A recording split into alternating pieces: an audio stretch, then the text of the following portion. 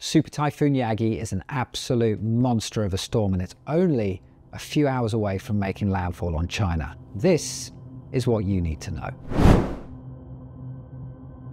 Hey everyone, I'm James Reynolds and this is Earth Uncut TV. I'm not actually chasing Yagi, so I thought the next best thing to do would be to make a little video about it. So right now, Yagi is churning over the northern South China Sea. It is an absolute benchmark beast of a super typhoon. The Japanese Meteorological Agency currently have it classed as a violent typhoon. A minimum pressure of 915 HPA, sustained winds of 105 knots, 10-minute average. Now get this, with gusts to 150 knots, which is close to 280 kilometers an hour. Like, wind speeds like that are quite hard to wrap your head around. This kind of system's pretty rare, let alone being so close to land in the South China Sea. And unfortunately, yeah, it's only a few hours away from impacting Hainan Island as well as the Leizhou Peninsula just to the north. Now, it's been a bit of an up and down 24 hours for this typhoon. It first hit super typhoon status about 24 hours ago, and then it started to weaken. What really was going on was called an Eyewall replacement cycle.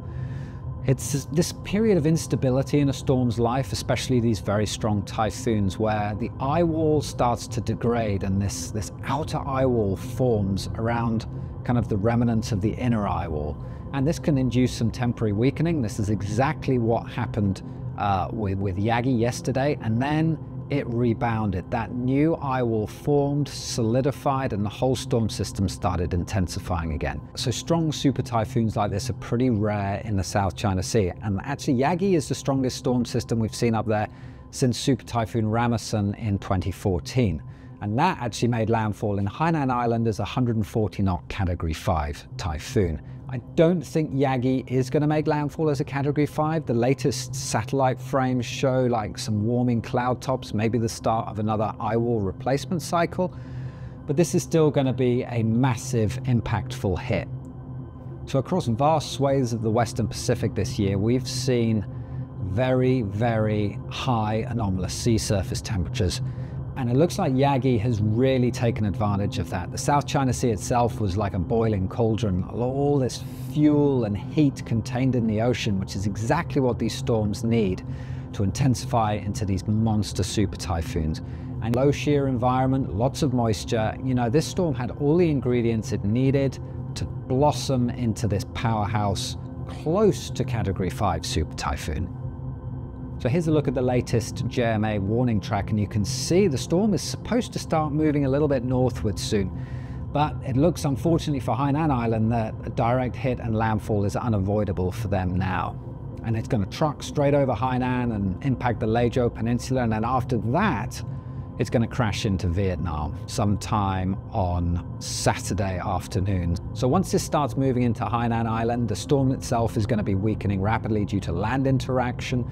And by the time it gets to Vietnam, it's going to be considerably weaker, but it's still going to be a potent system. It's going to be typhoon force, and it's going to drop a lot of rain over the mountainous interior of the country.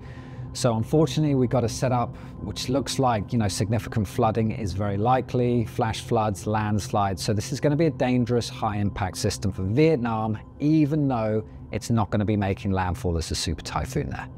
It's going to be an incredibly rough evening for whoever's unlucky enough to be in the eyewall of Yagi as it moves into China this evening. What I've done is I've put together a few clips just to show what it's like inside the eyewall of a Category 4 typhoon, just to get a sense of what those raging winds are like, and what I call the washing machine effect, which you get in these very, very powerful eyewalls where there's just rain flying everywhere. You literally cannot see across the street in which you're standing. It's really hard to imagine for those who haven't actually witnessed it firsthand before. But the clips I'm showing, yeah, these are obviously not from Yagi itself, but from previous typhoons which I've filmed, but they give like a good sense of you know, just how violent and dangerous and unpleasant that, you know, these Cat 4 eyewalls can be. So why aren't I chasing Yagi? Well, it's complicated. Nothing in the Western Pacific is straightforward when it comes to chasing typhoons. So for China, you know, British passport holders like me, I'd need a visa to get there. And it's not the kind of country where you can just rock up with lots of cameras, jump in a rental car and hit the road and have completely free movement to just drive around by yourself. It involves getting a driver, and there's all sorts of, internet connection issues and other things like that, which just make it hard for me to do my job efficiently and with the freedom that I need. And another point about this is just the geography of China and the landfall area where Yagi is tracking. Now, if I was chasing this, and I'm kind of armchair chasing it, I would have positioned myself on the Leizhou Peninsula. All the model guidance yesterday was showing that this typhoon was very likely to be crashing in kind of quite a bit further north than where it is. I wouldn't have been on Hainan Island. I would have been out of position and, in the wrong place and basically busting on this typhoon. So please let me know if you enjoyed this type of video. This is something new I'm experimenting with and I want to develop, especially if there's interest in this kind of thing. I've got a whole list of ideas of videos in my head that I want to explore, different topics about, how do you track a typhoon right from its origins up to landfall? Other types of videos like my top 5 closest calls or my top 10 craziest wind gusts. Also do some analysis, maybe some historical, looking back on some old historical typhoons.